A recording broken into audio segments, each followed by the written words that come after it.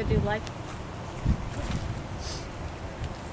Hi, it's Chasten Whitfield with Fishbrain, and today I'm going to be talking to you guys about boater safety.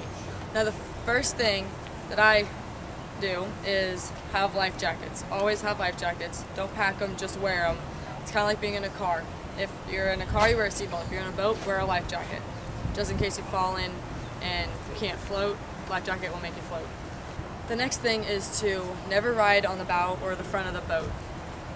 Some boats have seats up front, and that's fine, but like my boat does not have seats up front, so if you ride on the front or your feet are dangling off the edge, you hit a wave, you go under the boat, might not make it out. And let's say that someone does fall in, don't jump in after them because you might get swept away with the current or whatever their situation is with them.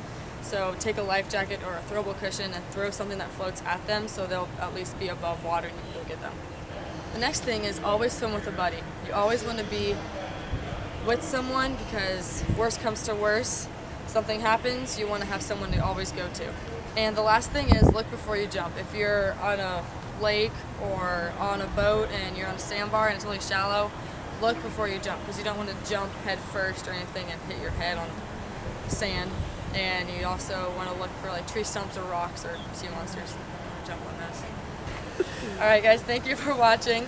This is Chasten Whitfield with Fishbrain, and I'll see you guys on the water.